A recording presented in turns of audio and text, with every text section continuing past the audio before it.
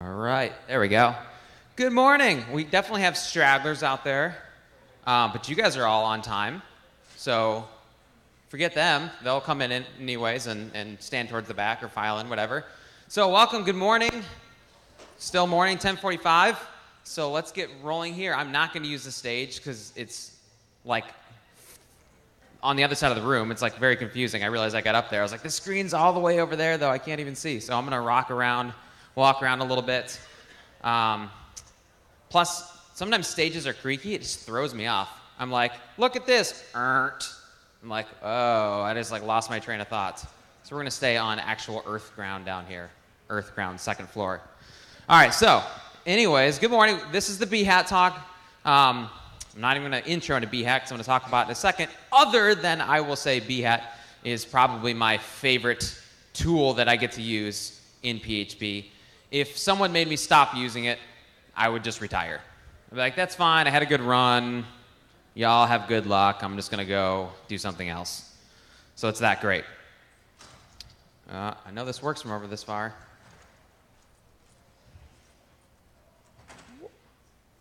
Hold on. I did. Some of you saw me actually try this, and it did work.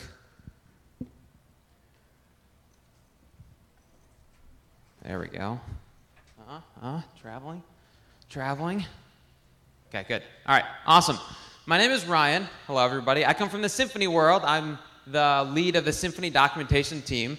So when you look at the Symfony documentation, a lot of that is my doing, for better or worse. We have a lot of documentation. So I get a lot of compliments on it, but wouldn't you compliment the guy who wrote it? And if you didn't like it, you would just like be like, oh, I'm going to go over here instead of saying something mean to him. So actually, one time I was at a conference and I sat down at breakfast with some guys, and I was like, oh, what do you guys do? And they're like, oh, we use Symfony. And I was like, oh, really? Couldn't help myself. What do you think about the documentation? And they're like, it's terrible. I was like, I got to go. No, we have a lot of documentation. We have like 1,000 pages.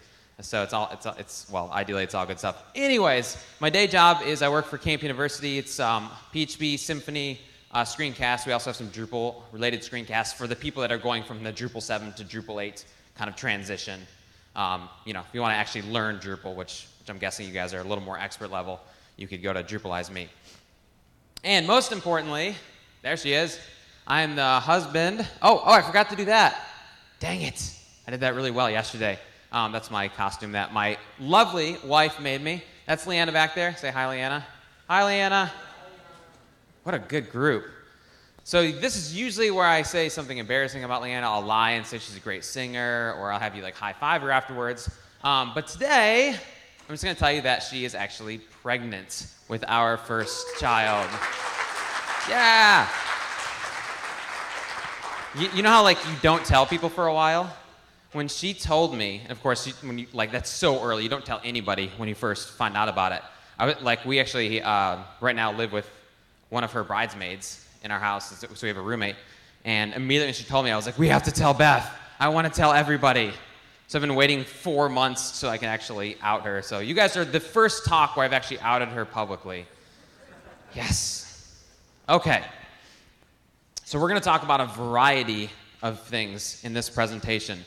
Let's see here. Plan, work, miscommunicate, panic, put out fires, repeats, aka project work. So we're going to start with kind of the premise that when we work on things, actual projects, a lot of times it just feels kind of chaotic. Now, most people have probably seen these diagrams before. Can't remember what the website is. It says on the bottom, projectcartoon.com. They're really funny. There's a bunch of these. But anyways, how the customer explained it, how the project leader understood it, how the programmer wrote it, and what the customer really needed. So miscommunication. And my personal favorite, which is what the beta testers received. There's uncomfortable laughing because you guys know it's true. You're like, I don't know if it works. I didn't even refresh, but ship it off to the QA department. Poor guys. So we are computer scientists, right? Computer scientists that wander into this whole gaggle mess, and we all deal with it, and it's a difficult thing to solve. So we're going to talk about some ways, systematic ways, to solve this. In the beginning of this presentation is going to be a little bit more philosophical as far as like strategies for planning these. And the second half is going to be super hands-on, applying these things to actual code. So bear with me, but this is actually maybe even the harder part, this beginning part, because it's hard to kind of read online and get a feel for these things. So we have lots of different people coming to the process. They have different roles, and there's basically it comes down to miscommunication. So that's kind of problem number one. Like your project manager, your developers, they have different skill sets. They communicate in different ways, and you're all trying to get on the same page. Problem number two is that your code and your business value may not align. That's best summarized with this idea, which we've all done before, especially when you're like younger. So yeah, we should just implement this feature because it's cool, or I'm going to add like bells and whistles, where if you step back and think about it, you're like, that this doesn't really align with the business value. If you like took this up to like the owner of the company or whatever, they're going to be like, I don't really care about that actually. So the third thing is just kind of like over-planning, under-planning, planning. Sometimes there's under-planning and we all just like run at the speed of light and don't really know what we're building. Other times you have like meeting after meeting after meeting and you're like beating the horse to death. So kind of getting that process sort of right. So this is what BDD, behavior-driven development, aims to solve, aims to kind of give a system towards this process. And first thing, we've all heard of TDD, test-driven development. So this is BDD, so where does that fit in? So once upon a time, somebody had the bright idea of writing unit tests, and that was the best thing ever. That's amazing. We can auto-test our code. Then somebody later said, well, we could actually write our tests first and then implement it. So that's test-driven development, write the tests first. And then BDD is just kind of an evolution on that, which says, let's actually think about how we want it to work and then make it. And you'll see what I mean by that. That should just feel fluffy at this point. So Dan North, he's the Santa of behavior-driven development.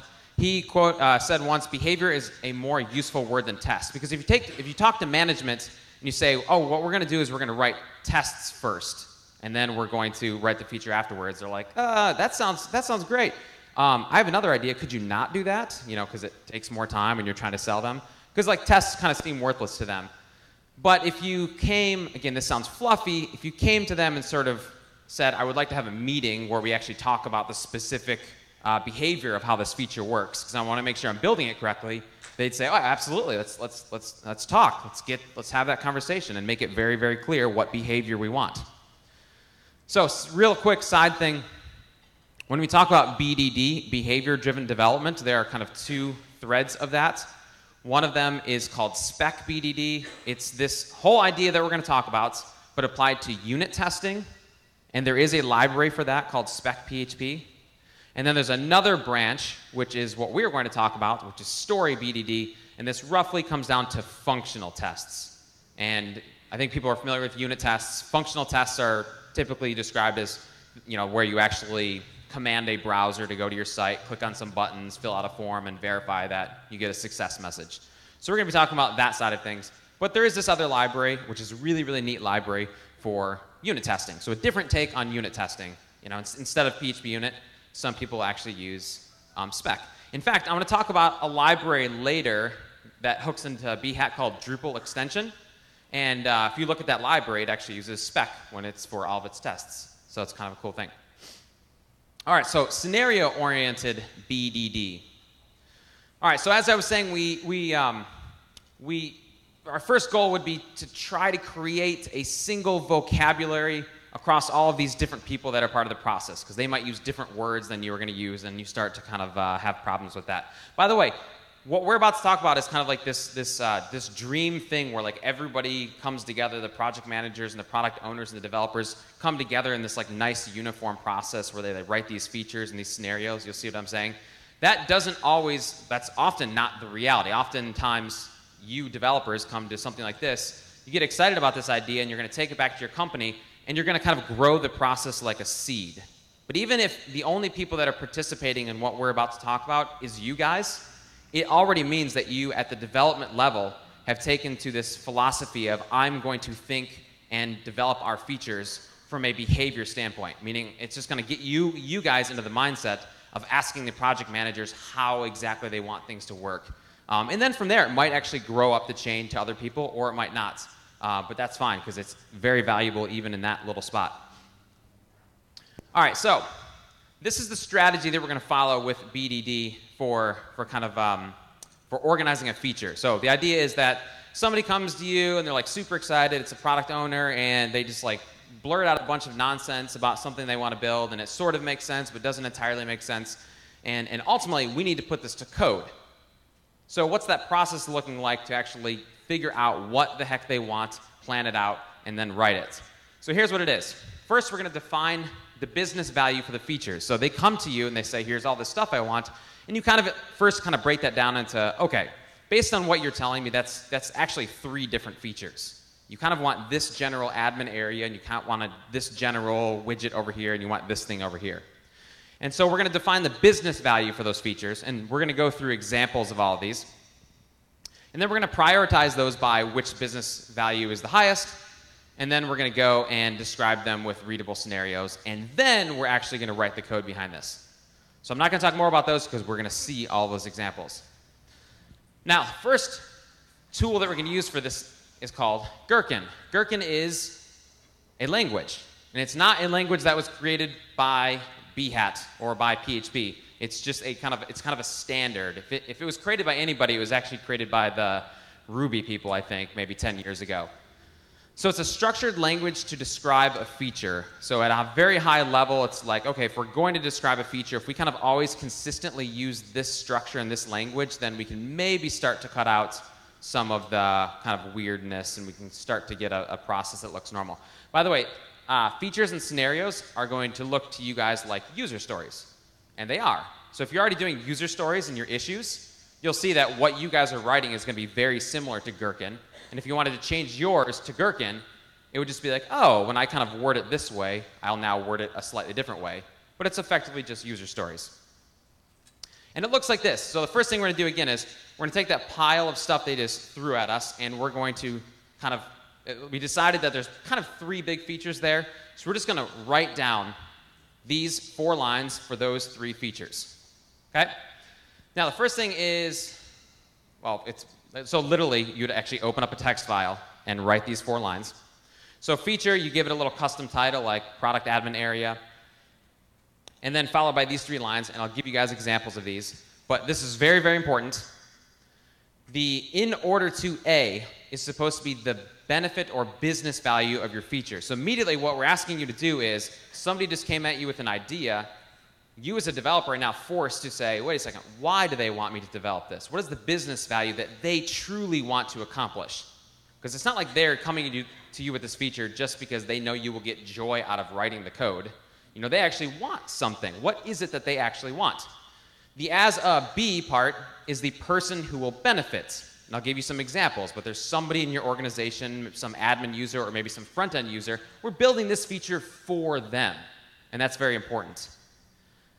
And everywhere else in this feature and scenario, we're going to be talking in the first-person point of view, like I do this, I see this. The I is whoever that person is. So we're going to be seeing the feature through their eyes, which you can see is important because we're building the feature for them.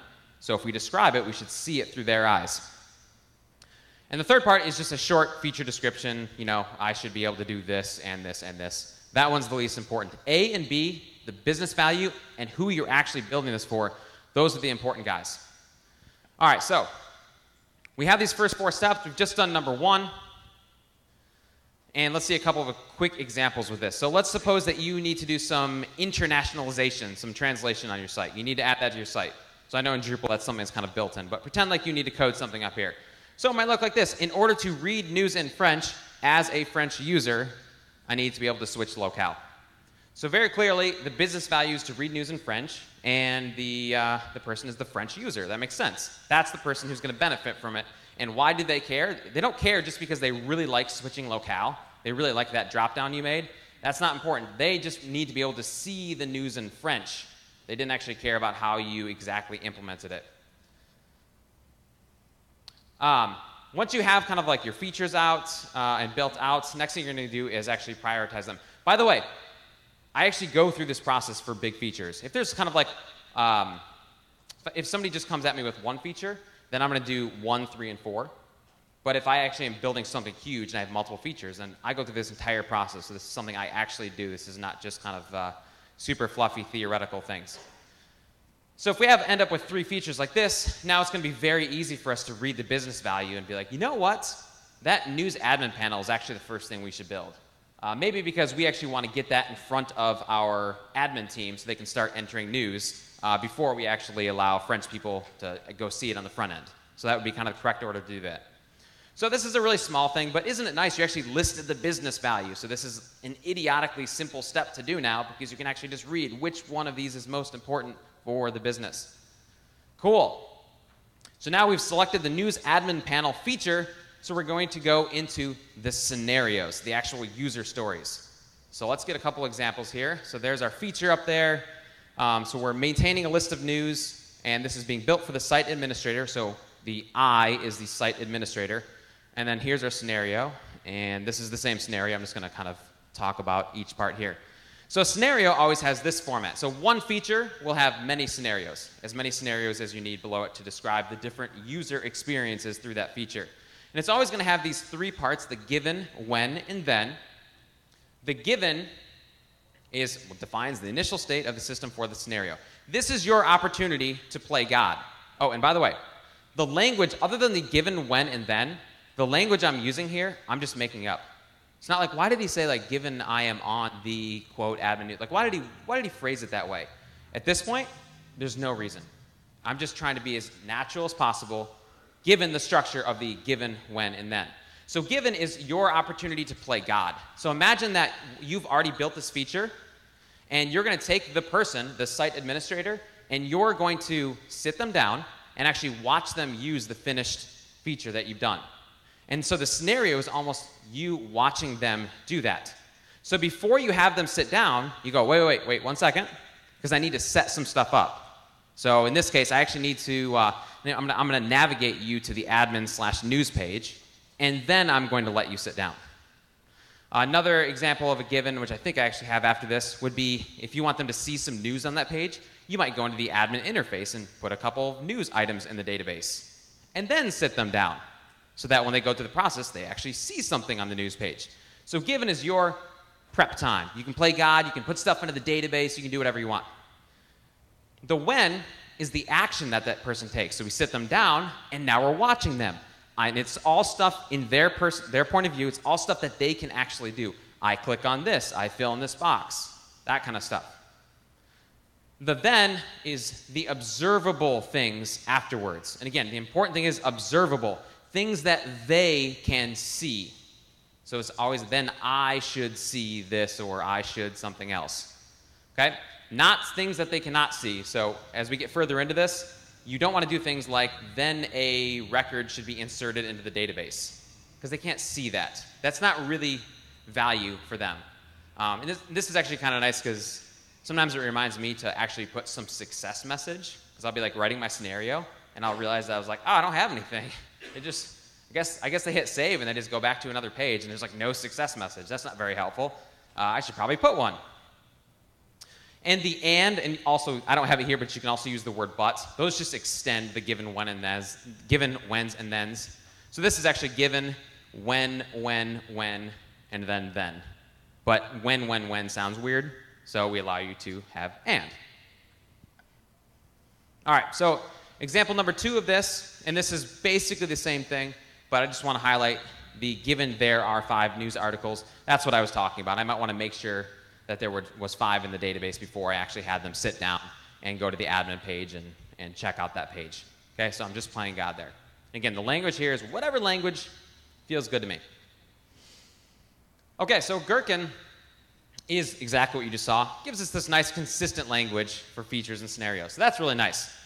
But what you guys are all here for, now that I made you sit through that, and that is really the hard stuff, is turning these into actual tests. But if you just stopped here, there is some value to what we just did so far. It's just, for me as a developer, it's gotten me over the years like super obsessed with the business value of what I'm doing because I go through and think about that process. All right, so now we're going to talk about Behat.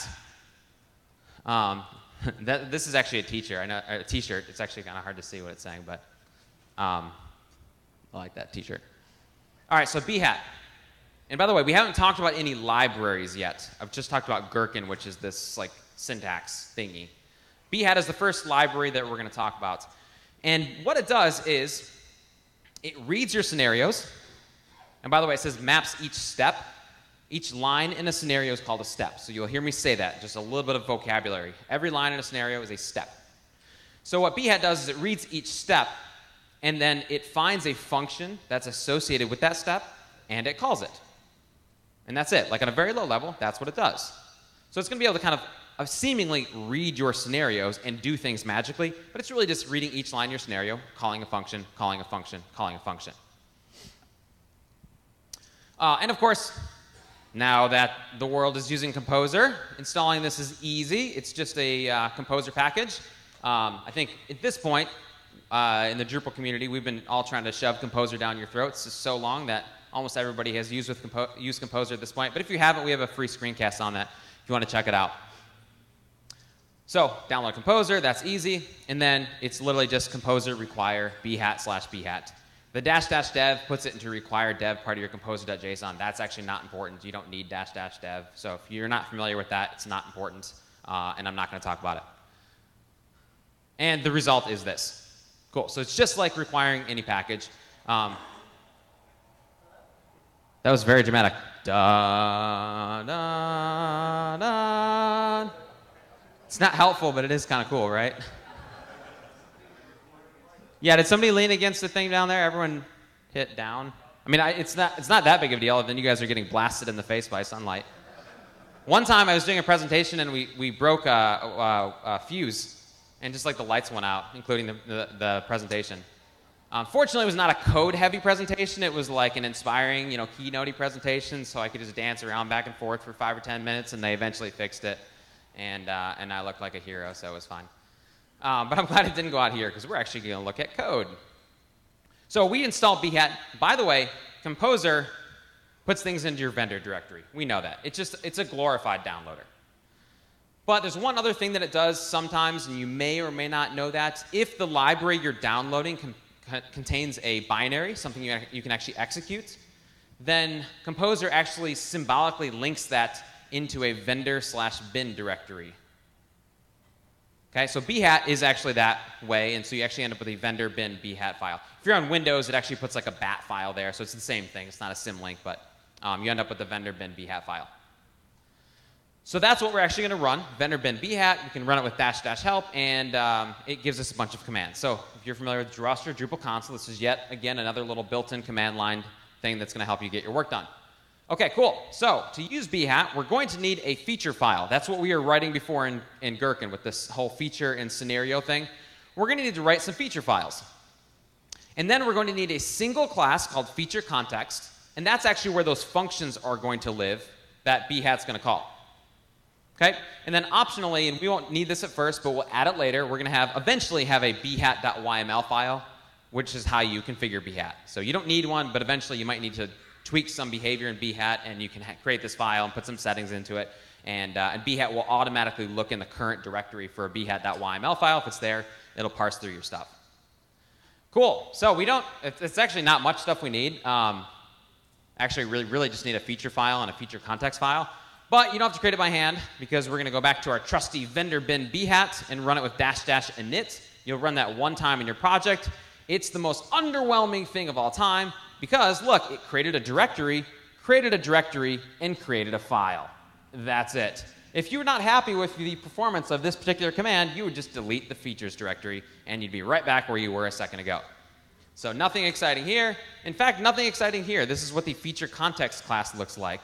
Yeah, it's empty. There's nothing in it yet. So not a lot has happened. We installed this library, and we have one simple class. So we're going to start very simple with actually not testing the web, because this is just a great example for Behat itself. We're going to pretend like we're testing the Unix ls utility. So we're going to pretend that we're back and we're thinking about building this, and we're having a conversation about how it should work. I actually finally researched it this morning. That it was actually built at MIT in 1961. And then later it was carried by Bell Laboratories, and they kept the rename. It was originally called List, and they renamed it to LS. more or less. So there you go. So anyways, we're in 1961, and we're talking about how this ls thing is going to work. So we create a feature file. This is literally like features/ls.feature. And we go ahead and we put our business value in there. And the most important thing I want you to focus on here is the user is a Unix user. So remember, everything we're going to do after this is going to be from their point of view. And very, very important, because this is something that's very easy to mess up with Behat. It's going to be at their technical level. And a Unix user is actually quite technical. So we can talk about things like running commands. But on the web, your users are going to be things like site administrator. And that means when you guys actually write scenarios for the web, and you'll see this later in the presentation, you need to not use technical terms. Like, do not say things like, then they click on the # wrapper space left call space .btn button, because that doesn't make any sense. If you start kind of going down that road and making it too technical for your users, then you start to look at these features and scenarios, and you realize they're not really human-readable descriptions of the feature anymore. They're just programmery descriptions. So ideally, you want to be able to take your scenarios at the end of the day, and even if you don't, you should be able to take them and actually give them to the person that you're writing the feature for, and they'd be able to read it and be like, yeah, that's totally what I want. That makes sense. It's almost like documentation of how the feature should work. So we're having this conversation, and we say, you know what? Let's think about how ls is going to work. If you have two files in a directory, and you run the command, then you should see those two files. Great. That sounds like a scenario, so let's write it. And again, I'm just making up this language here. I'm saying, given I have a file named foo, and I have a file named bar, and when I run ls, that's so me playing God, and then me doing my action, then I should see foo in the output, and I should see bar in the output. Cool. So that's all we've done so far. Now we're going to run Behat, vendor bin Behat. Behat is actually going to parse those and magically do it. No, I'm kidding. Not magically do it. There's no magic going on. So this is not going to work yet. In fact, you see it says like 5 steps undefined. So it's kind of looking at all of those steps and trying to find a function inside of our feature context. There's nothing inside of our feature context yet. So it's like, dude, you need to put functions inside of your feature context for all of these. So here's what I'm going to do. I'm actually going to write them for you. So below the command, it actually dumps out. It recognizes you have these languages that don't have a function yet. So it dumps them out to the command line and basically says, hey, you should copy these into your feature context class. And this is actually a slightly better view of what they look like. These use annotations to form a very simple pattern to match your original step. So you can see above the first one, I know that gray is a little bit dark, but it says, at given, I have a file named :file. That :file syntax or whatever syntax is basically a wildcard. And it did that because it recognized that when we wrote our original commands, we surrounded those by quotes. So anytime you surround something by quotes, it's like, oh, you probably want that to be like a wildcard. So now you have a kind of a reusable language. So it recognized that, and it created something generic that can be reusable. Okay, so this is just me literally just copying that stuff you saw into my feature context. I haven't actually touched it or changed it yet. By the way, you can also use regular expressions up there. If you need to do something like really kind of crazy, you can do regular expressions and say like, you know, this step should match like this word or this word or this word, but not that word, you know, for you regular expression ninjas out there. All right, so we copied the definitions, and now we just make those definitions do what they're saying they should do. So literally, we have one called, I have a file named. How do you create files in PHP? Easiest way is just touch. Let's just touch those. Given I have a directory name, okay, make dir. Let's make that directory. When I run, okay, cool. When I run, we're going to run a command. We all know there's like 55 different functions in PHP to run shell commands, so you can pick your favorite one and call it up there. Now, the one tricky part about this, and this is very, very important, is sometimes you kind of need to share information between your functions. And this is a perfect example. When I do I run, it's going to get the output. And our next function I should see in the output, it's going to need to be able to get access to that output from that command so we can actually look inside of it. When you have this situation, you're actually going to create a property. I'm not showing it here, but you're actually going to create a property in your feature context. In this case, I have an output property. Just kind of imagine it's up there. And you're just going to take advantage of that property and set the output on it. And then later down here, you can just reference that property. This output isn't a reserved keyword or anything. So. Good, yeah. Output is not a reserved keyword. I just added it. And that's what I want you guys to feel very comfortable doing, adding those things. The most common one in the web land that you're going to have is the currently logged in user, because you're going to start so many of your scenarios with like, given I am logged in as whatever, and then later you're going to be like, and I create some blog posts that I authored in the database. So then you're going to have some code that needs to create those blog posts. You're like, blog post authored by me? Who's me? Well, when you log in, you're actually going to set the user object as a property. So every other line after that, you can go and fetch and actually see who you logged in as. Get that user object, or maybe get the user ID or something like that. All right, so we filled them in. We run Behat again, and that's it. It actually runs through and is calling each of those functions. Those functions are physically creating files. We are physically running that command in the background and physically looking at the output, and now our steps pass. So if you want to see the full version of this feature context class, it's up on this little bit.ly here, bit.ly/behat-ls, that feature. There's a couple other things I add, like cleaning up the old files so we don't have like random files and directories floating around for the next test. But in essence, that's all that you need there.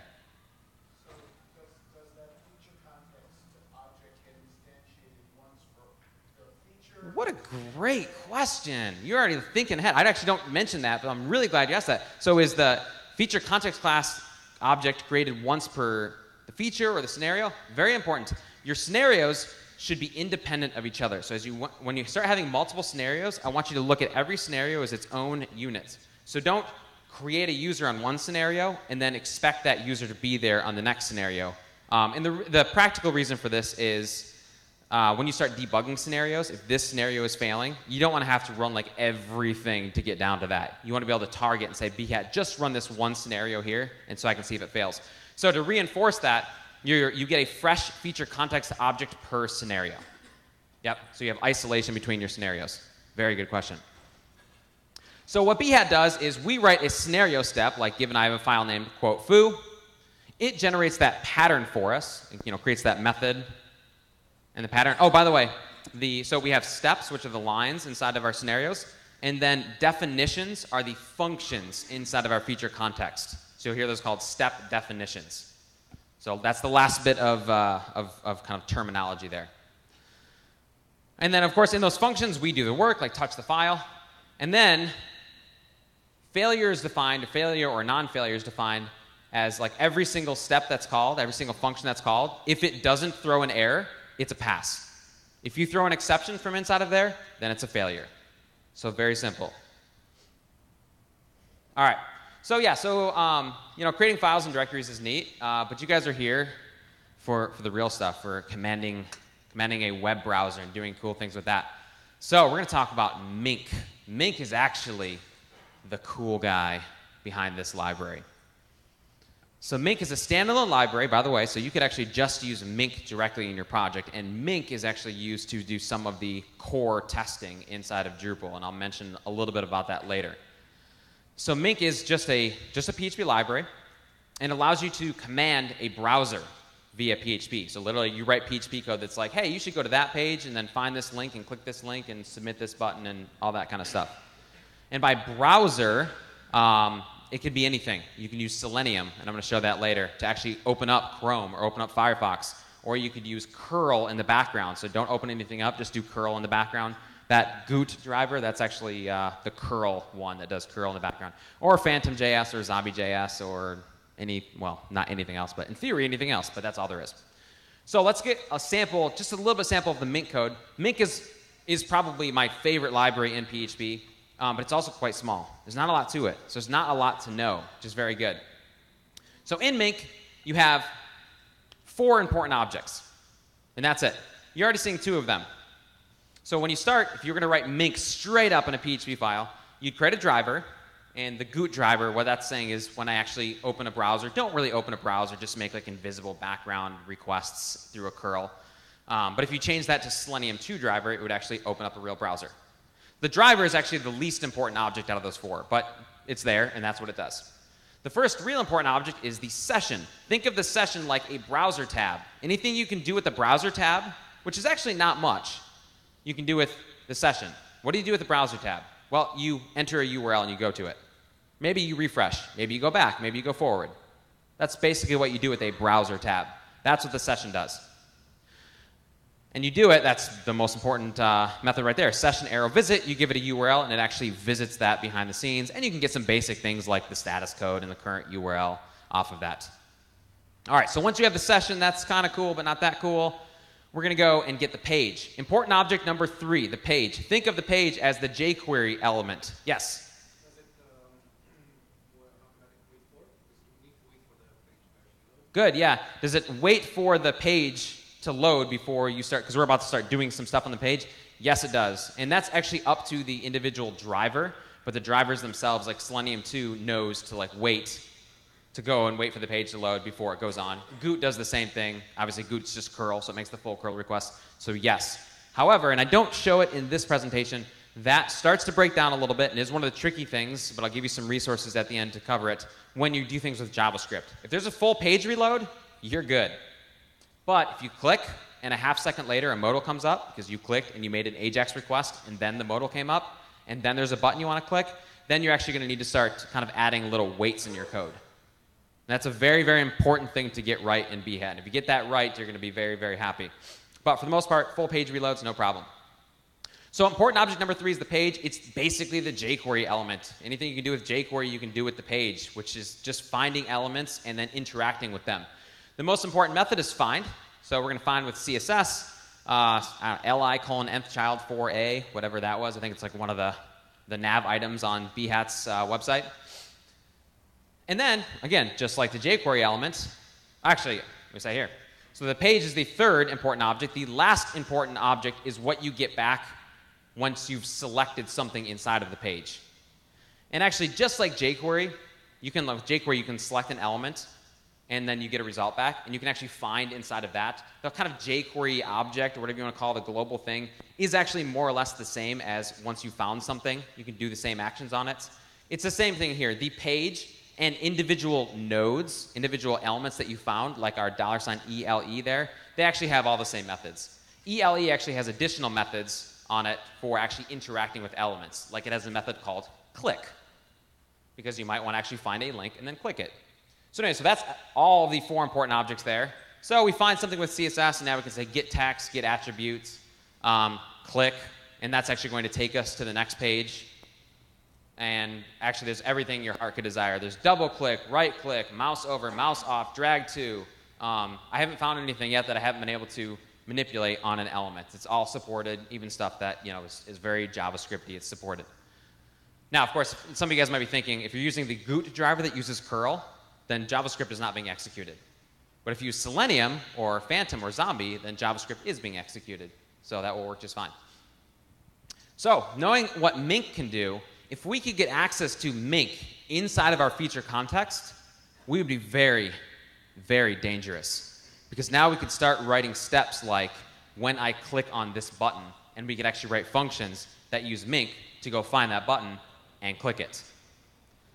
So to get Behat and Mink to go together, we actually could do it by hand, but there's a library. It's basically a plugin called Mink Extension. Extensions are the plugin word inside of Behat.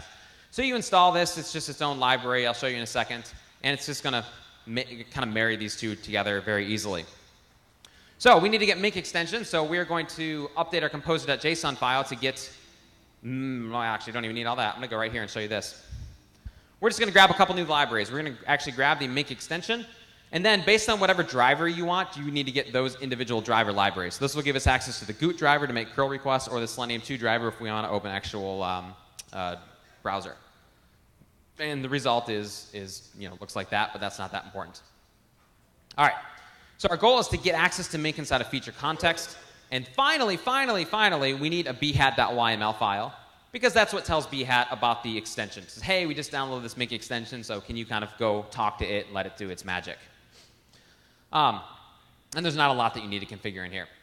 All right, so there's 2 steps now to actually get this working. So what does this Mink extension actually give us? Well, thing number 1 is you're going to make your feature context suddenly extend a raw Mink context.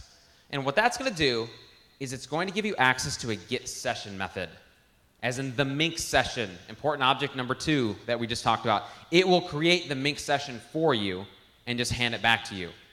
If that's all it gave us, we're dangerous, because we can visit pages. We can call session get page and get the page and start finding elements and clicking those elements and all that kind of stuff. So it's totally unlocked us here by giving us access to that session object. But wait, there's more. We're going to do one more thing. We're going to go back to that behat.yml file. And we're going to add a little bit of configuration down here. So when Behat loads, it needs to know all of the definitions, all of the language that we have in our app.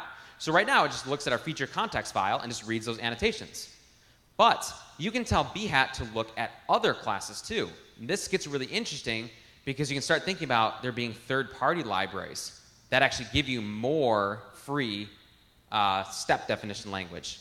And this library gives you a class that looks like feature context with a bunch of annotations in it. And it's called Mink context. And via this configuration down here, you basically say, also go look at that guy and parse its annotations.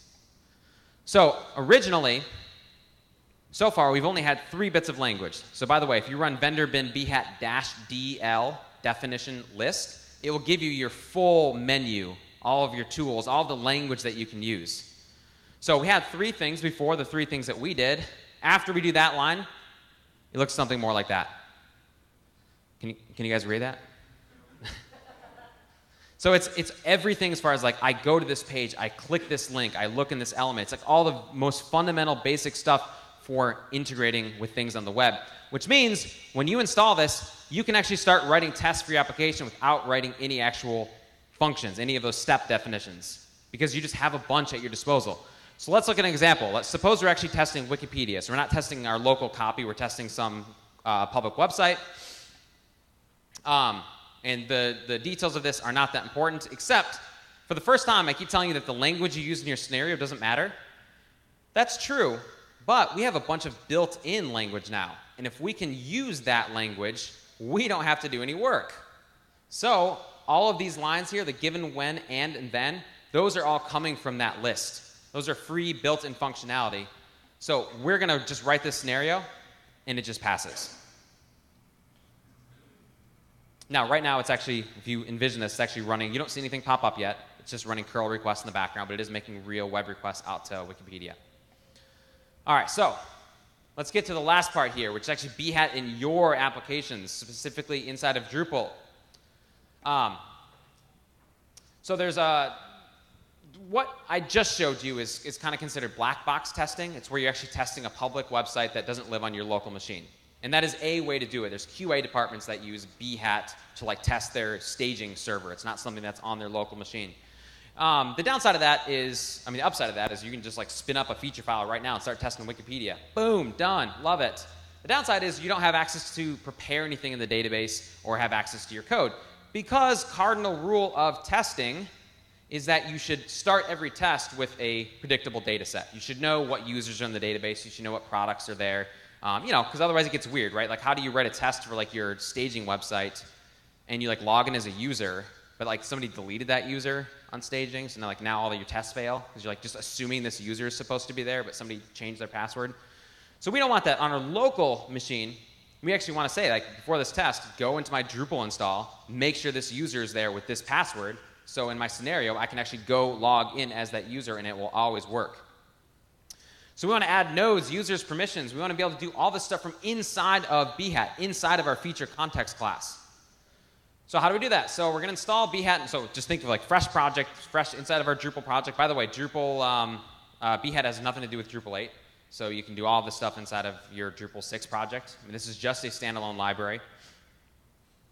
Okay, so we're going to install Behat and Mink into our project. We're going to gain access to the Drupal functionality from inside of feature context somehow. And you guys know where this is going. We're going to profit. We're going to create nodes, users, etc., so that you can test against a predictable data set. So fortunately, there's a library made by the Drupal community, which I did not help with, called DrupalExtension, which makes this stuff a lot easier. That's the handle for like the main author behind it. So if you see him, like high five him. I actually don't know if he's here. I haven't seen him yet. I'm going to see if he was like in the room. No. He's either not here or he's trying to be shy and not being here. But anyways, this is wonderful. I'm going to show you what it does. So it gives you a number of things. It gives you even more built-in sentences. So just like the Mink extension gave us that list, this gives you even more stuff that's specific to Drupal. So usually logging in with Drupal is kind of the same flow. So there's some built-in stuff where like I log in as this user. And it will go behind the scenes and actually create that user and then go through the flow of actually logging you in as that user. So really, really great stuff that you would have needed to build yourself. It helps you build nodes, add users, manage permissions. It gives you lots of functionality from within the feature context class to do that kind of stuff. It also has this idea called regions, which I think is really neat. It allows you to configure different sections of your site so that when you click things or assert that things exist, you can kind of say, when I click edit in the sidebar, and you've actually defined like where the sidebar is on your page. So it's kind of a cool idea that they added to that. And it also has hooks to load more sentences and definitions from contrib modules. I'm not sure if that's something that's being done yet, but in theory, contrib modules could actually like add more sentences to your application because maybe they added some new functionality and they want it to make it easy for you to interact with their functionality. So this is a real example here of what it would look like. So let's walk through this. So given, because we're going to play God, so before we start this, we're going to need to have a user. And we're even going to log in as a user beforehand. By the way, if you're testing the login system, then logging in would be in your scenario. But if you just it's just a stupid implementation detail, you're really worried about doing something once you're logged in, then you can put it up and you're given. I didn't talk about background, but background's a little thing you can put at the top of your feature file so that it runs before every scenario. Okay, so we're going to do a little given up there. And then given, I am viewing a page with the title Cool Beans. That's actually going to create a page node type with that title and then navigate you to it. Built-in definition for that. And then down here, this is the region thing I was talking about. Then I should see ipsum in the body region. Body is something that I would have said is something within this CSS selector. So it looks inside of there automatically. And that's it. This actually runs and it actually passes. So you can kind of imagine the work of setting that stuff up. So this goes a long way to setting that stuff up for you. And of course, we know even more importantly, it's a huge example of how you do stuff. So when you get that edge case where you don't have something built in quite that this covers, you can open up its source code and see that, well, how is it creating users? Because I need to do something slightly different. So the 3 modes of the Drupal extension are black box. There's like 3 things you can actually configure how it interacts with your Drupal install. Like how is it creating users and nodes? You can use black box where it basically doesn't, and this is for testing your staging site. Or you can have it go through Drupal itself, actually like requiring the PHP files. Or if you want to, you can actually have it use Drush behind the scenes to go and create users. And some features are not supported by one and not supported by the other. So there are pros and cons to each of those. It just depends on your situation. So this is what I've been coming up here. What if my page relies on JavaScript? Because so far we've been making fake requests. We've been making curl requests. And the answer, unfortunately, is that Behat does not support testing pages that use JavaScript. Just kidding. No, you just add that above. Add JavaScript. That's all. That's all you do. It's all good. It's fine. As soon as you do that, it's going to, assuming we're using Selenium, because when you mark that, you can actually hook it up to use Selenium or Phantom.js or Zombie.js. But let's assume that we've configured our behat.yml to use Selenium. We've installed the Selenium driver. As soon as you do that, you rerun the scenario, and it's going to pop open a browser. Well, there's one last little step here, which is you actually need to download Selenium. That is not scary, by the way. Selenium is a jar file. It's like a PHP far file. It's a single standalone file. If you have Java installed, then you just download the jar file, and you run java space -jar, and then the name of the file name. And it'll just hang there, because it's actually started a server. It'll just hang there and wait. And now you can actually use Selenium. So this is literally the only kind of the hidden secret dependency that's going to ruin your life with all this. That's it. It's those 2 lines, and it works all the time. So don't need to memorize that URL. Just Google for download Selenium server, but it's something that's going to look like that Selenium server standalone thing, and it's really simple. So assuming you have that running, yeah, that's just going to boom pop open Firefox or Chrome. You can configure it to use Chrome, or I think you can even configure it to use Internet Explorer or something like that if you really wanted to. So, bonus is, because this is kind of a new thing, part of this is new in 8.1. So Behat is really, really wonderful. If you just wanted to use Mink inside of your PHP unit tests, so you actually want to, inside of a unit test, not really a unit test at this point, use Mink to just manually just go to this page and click this link just using the Mink actual PHP code, you can do that very easily. In fact, there's browser test base is something that's built into Drupal's core to help you do that. And there's even a new subclass called JavaScript test base, which helps you specifically do that with Phantom.js. So like I said earlier, Mink is already in the core, and it's being used, I don't know exactly how extensively in the core, but you can take advantage of what's in the core already. All right, so the epilogue, last thing here. It's simple, guys. You're going to install Behat and also Mink. And by the way, we have a big old screencast on all this stuff on our site, so please go check it out. Sneak peek, I'm going to give you guys a coupon code in a second so you can actually go and get that for free. It's brand new, so it's really, really good. I'm biased, whatever, but it's good. And step 2, write features for your app. And you can start very simple. Don't feel like you have to save the world. You can start writing scenarios and features that are like, go to this page. Make sure it's not a 500 error. You know, that's going to do a lot of damage out of the box. And then you can ease into getting a little bit more hardcore after that. You know, so don't try to save the world in the first go. And that's it. High five your teammates and enjoy. So thank you guys very, very much.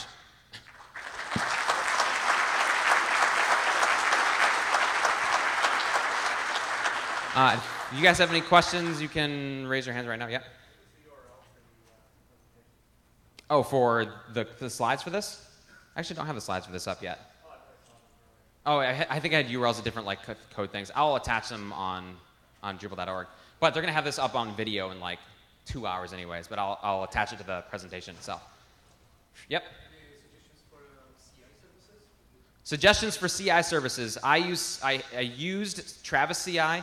Now I use Circle CI. It just seems to be a little bit easier to use. So obviously you can also use Jenkins, but you have to do more setup. But Circle CI works really well. Circle, one of the things that's very easy to do with Behat that it didn't show is taking screenshots on failures. And with Circle CI, they have a kind of just a directory you can put those in.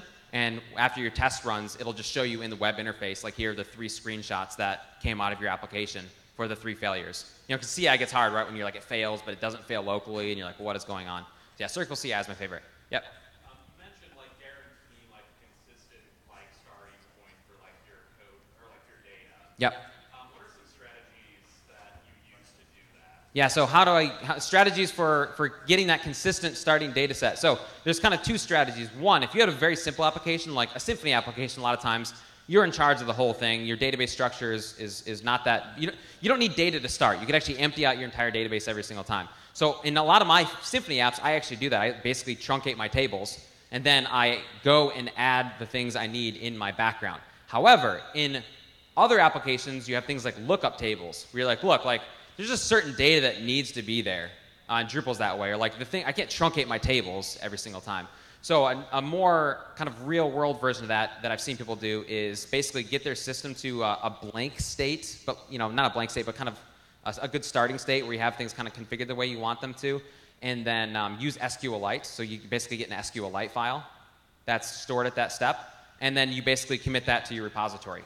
And then at the beginning of every test, you move that to the correct location, or copy that to the correct location, and then you're good to go. And at the end of the test, you just delete that. Next test starts, you copy that over.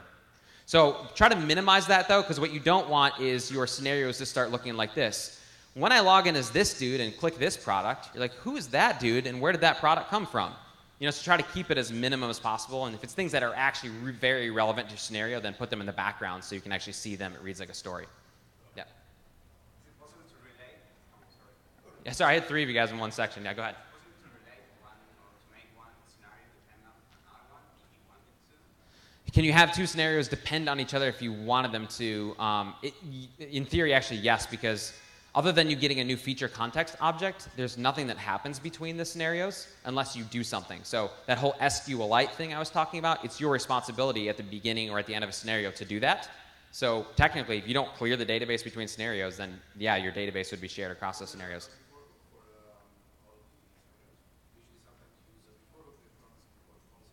Yes, you can do both. So you can use, I'll repeat his question in my answer.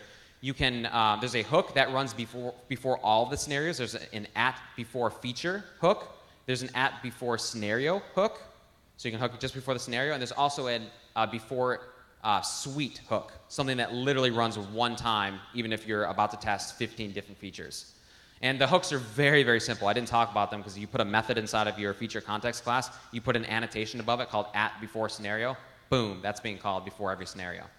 So you can do hooking out lots of different levels. Yeah, we're here in orange. I guess looking at where is this run? We have a dev stage prod. Is this something that's only on Yeah, it's so where does this go? Development, staging, production. This is typically done on your local development machine and also on your CI machine. Like how I said, however, some people like actually test against production, but then you're, like I said, you're black box testing, and you have to be like kind of very hands off. You don't really create data in that case. You have to kind of make some assumptions about data being there. But yeah, usually it's done locally. So we do set up our local environments to be able to run Behat.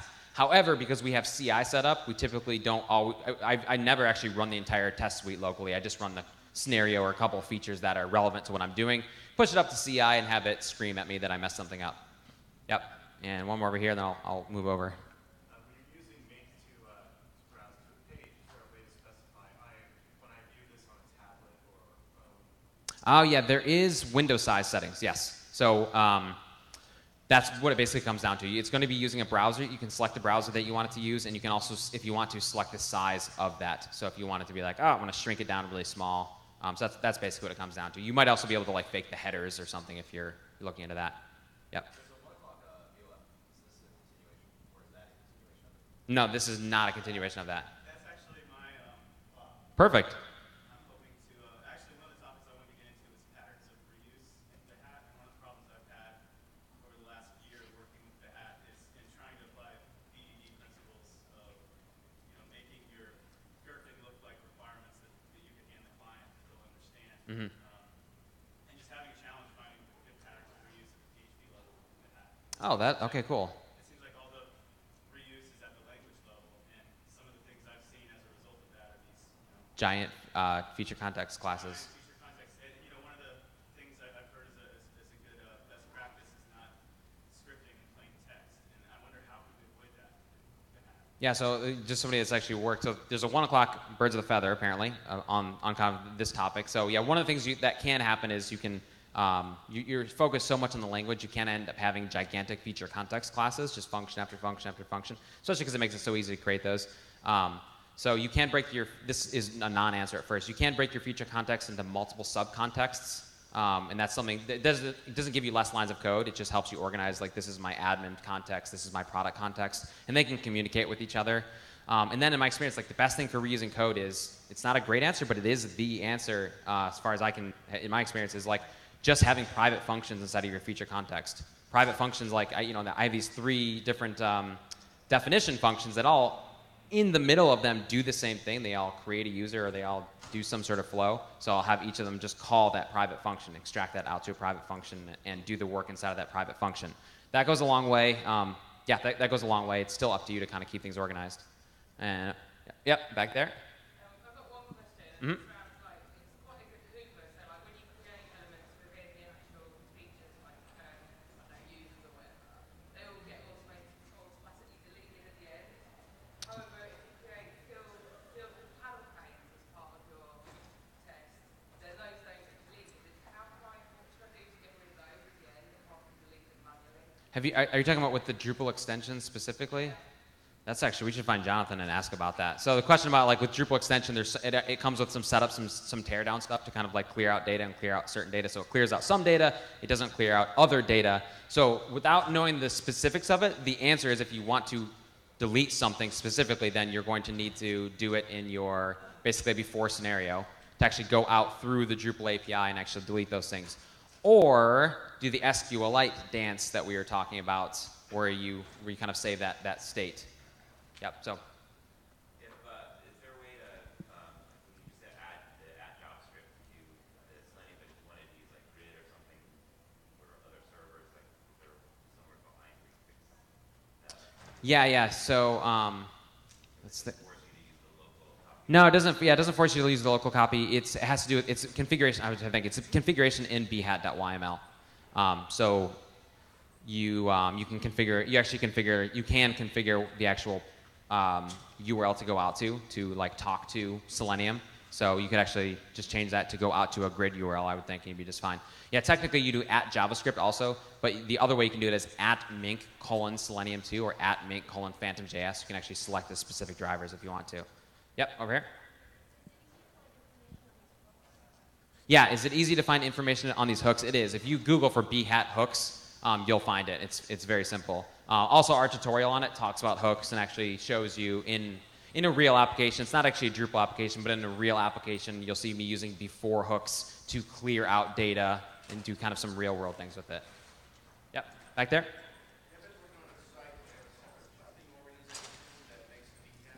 Yeah.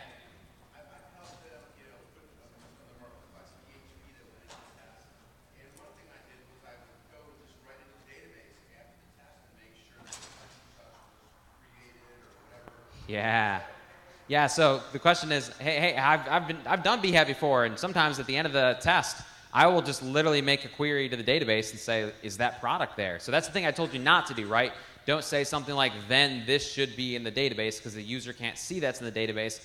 But sometimes reality comes together, and you're like, look, this is actually, sometimes it's just like, oh, look, if I click this button, I see the message. This is like using some core functionality, maybe even some Drupal functionality. I know it works. It always works if you see that message, and that's what I want you to do first and foremost.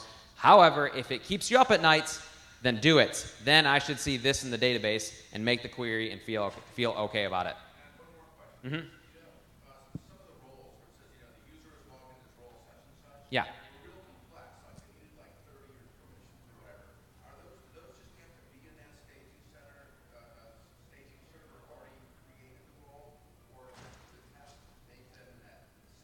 Yeah, so the question is, like, I've users that have like very complex roles. Should I just have that in the database beforehand, or should I like actually set that up in my given beforehand?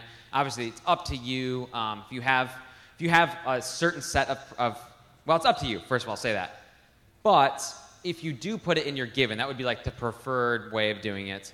If you do put it in your given, you can shorten it to kind of say something like, given I have a user, and just kind of use some descriptor. Given I have a semi-admin user, something you guys actually use to describe those people in your organization, and then offload all the ugliness to your feature context file, so you can just repeatedly say, given I am logged in as that type of user, then over here, given I am logged in as that type of user, and it's all just going to that same spot, so you don't end up with scenarios that have the same 10 complex things over and over and over again.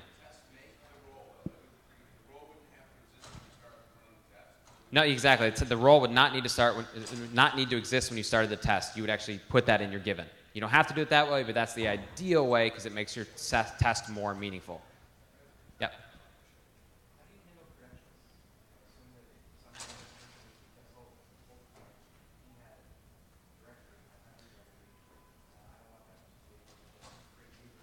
Yeah, so how do you handle credentials? So this goes back to if you're testing locally, it doesn't matter.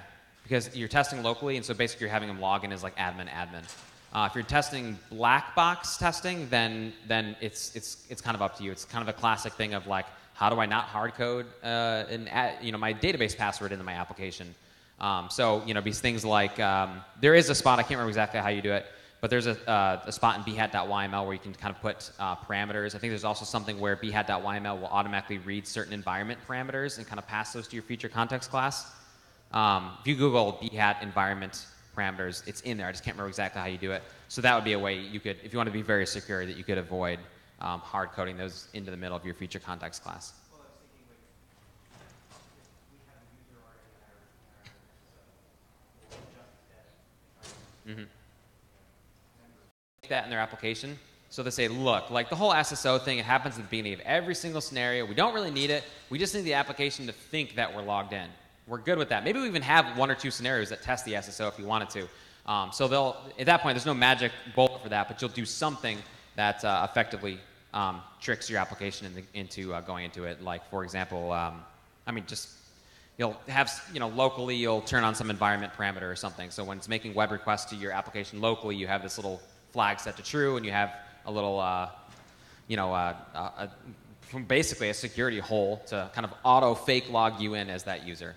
It's a very pragmatic thing to do. Any other questions? Oh, over here.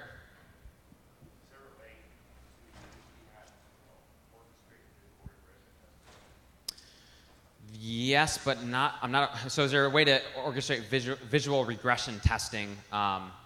Actually, somebody asked me at Drupal about that last year, and I thought they were like going to build something. I can't remember anything about it. I'm not aware of anything that's out there to do that specifically. But yeah, I mean, in theory, you're right. You could do that. Yep.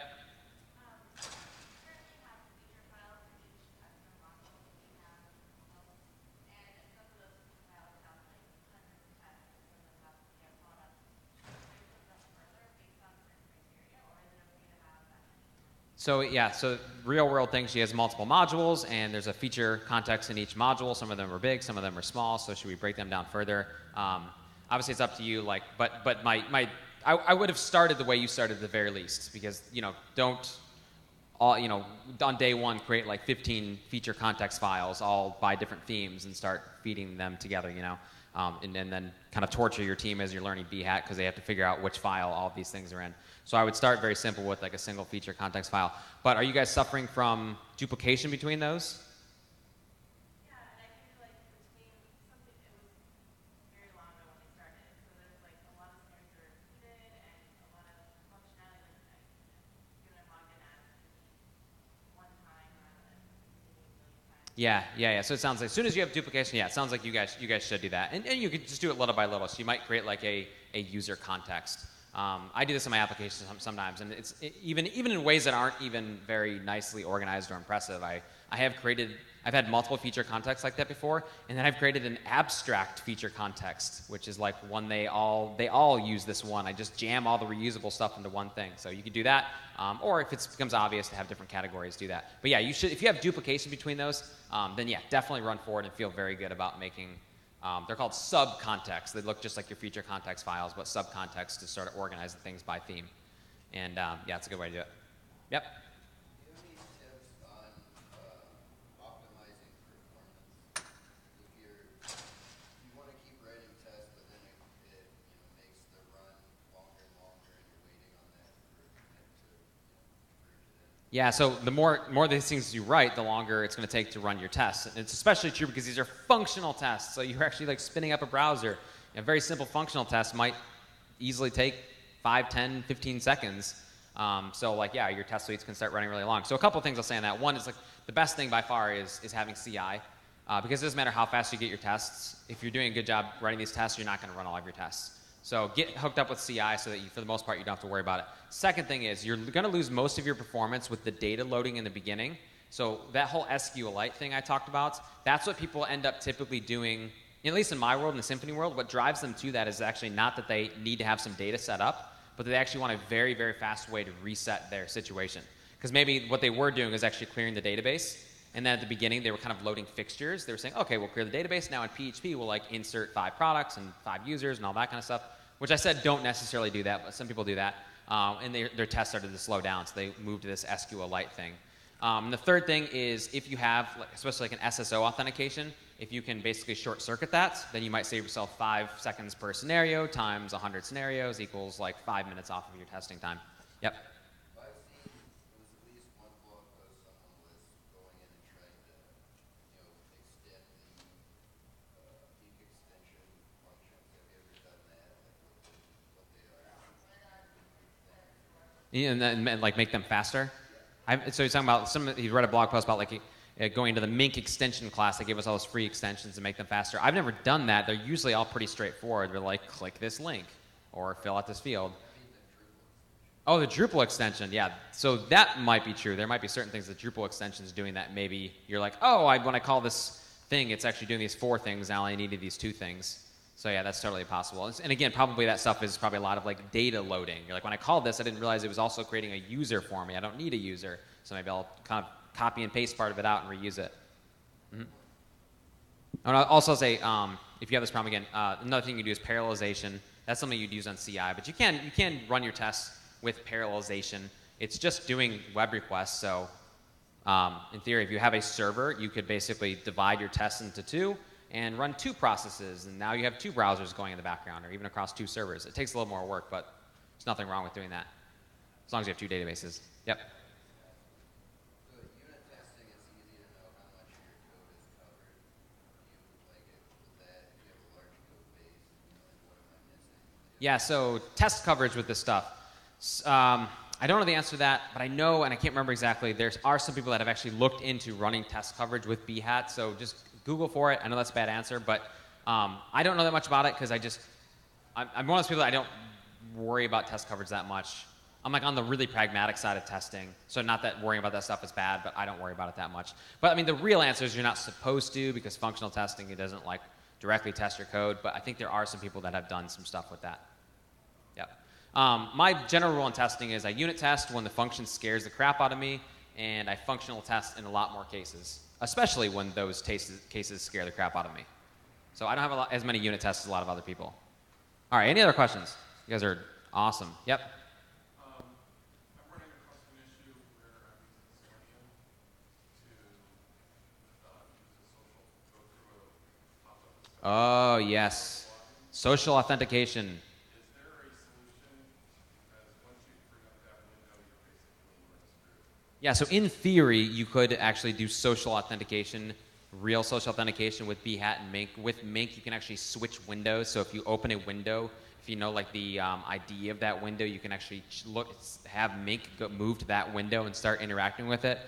It's a bit of a slippery slope because you need to you have a real Facebook account and be logging with real Facebook credentials to come back. But yeah, in theory, you could do it, and it would be the window thing.